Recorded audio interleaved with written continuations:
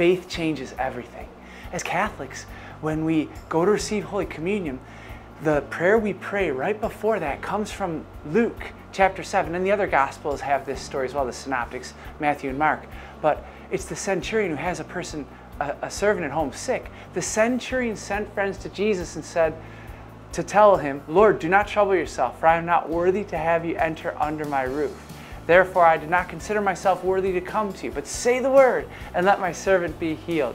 And Jesus celebrated his amazing faith. We pray that great prayer of amazing faith before we receive Holy Communion. Lord, I'm not worthy that you should enter under my roof. Renewal the mind principle. Holy Spirit, help my faith grow today.